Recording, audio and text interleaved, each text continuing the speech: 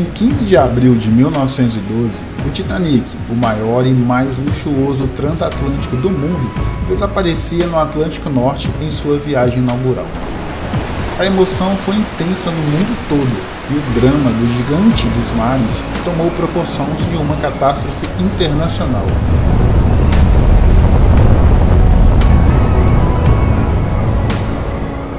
Na quarta-feira, 10 de abril de 1912, sob um céu cinzento tipicamente britânico, o Titanic zarpa de Southampton rumo a Nova York.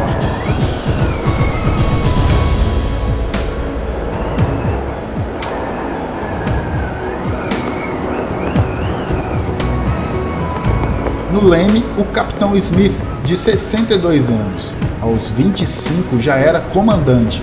Experiente, já havia comandado cargueiros, o gigante Titanic e até o Olympic. Sua reputação é de ser o mais experiente dos comandantes do Atlântico.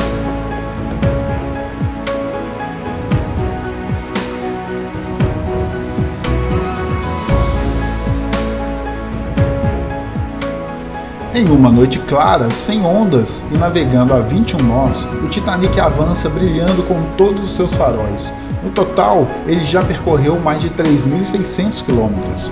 O Titanic ainda não atingira a sua velocidade máxima e no dia seguinte o capitão pretende acender as 5 últimas caldeiras.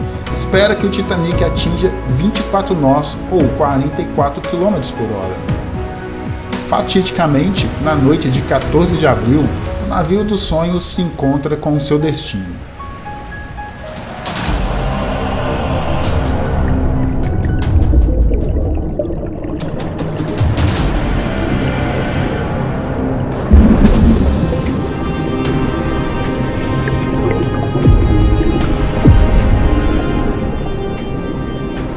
Um jornal sensacionalista descreve os fatos da seguinte forma: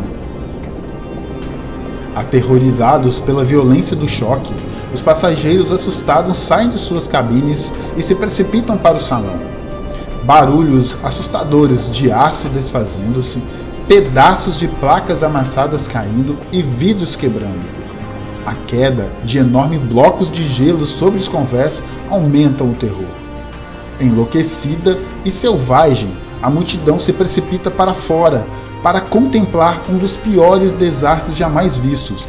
A mais de 50 metros, a proa do transatlântico não passa de um amontoado de ferro retorcido e quebrado.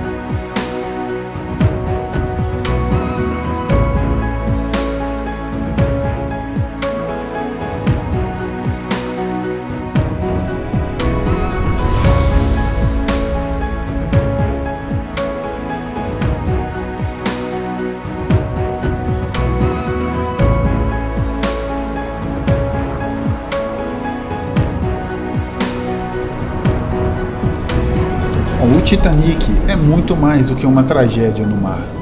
A madrugada do dia 15 de abril de 1912 passou a ser uma lenda, um mito que constitui os efeitos mais retumbantes da pesquisa oceânica e da arqueologia submarina. A 4.000 metros de profundidade, encontrado em 1985, o gigante desaparecido está recoberto por uma abundante vegetação aquática. Contrariando as esperanças de alguns, o Titanic não será resgatado. Continuará como um magnífico navio fantasma a repousar no fundo do mar.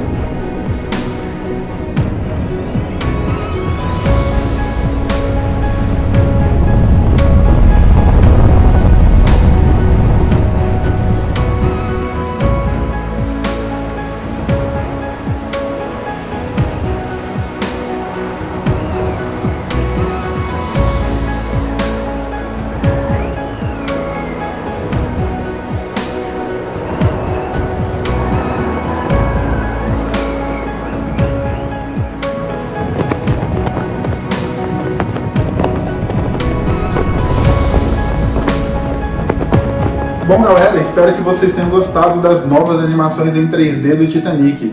Os nossos vídeos são desenvolvidos com o intuito de divulgar um pouco do nosso trabalho de computação gráfica e levar entretenimento até você. Não deixe de entrar em contato com a gente para saber sobre os direitos de uso dos vídeos aqui do canal ou para desenvolvimento de novas produções. Animações em computação gráfica é uma poderosa ferramenta para demonstrar o seu produto, o seu serviço ou apresentar a sua empresa.